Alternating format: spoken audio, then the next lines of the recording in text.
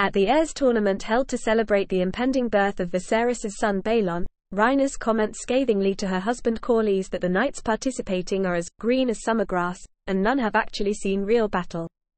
When Viserys' wife Aemma Arryn dies from childbirth complications and Balon does not long survive her, Rhaenys is among the family members and courtiers present at their joint funeral. Rhaenys and her husband meet with King Viserys and propose a marriage alliance between the widower monarch and the daughter Laena, uniting the greatest surviving houses of Old Valyria. While Viserys is very hesitant at the idea of marrying a child, he understands the importance of producing more heirs to secure his line.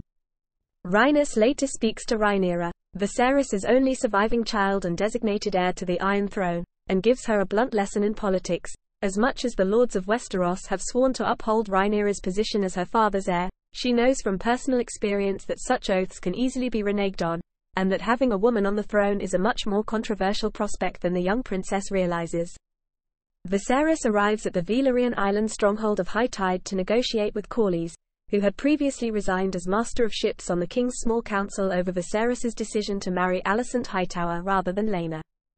Rhaenys seems concerned at the apparently ill health of her cousin, but Viserys dismisses the matter and proposes that his daughter Rhaenyra should marry Laena's brother Laenor, and their firstborn child would someday inherit the Iron Throne.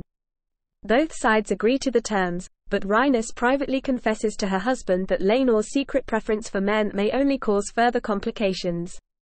She also admits that she made peace long ago with the fact that she wasn't chosen as queen. This article is a stub. An article too short to provide more than rudimentary information about a subject.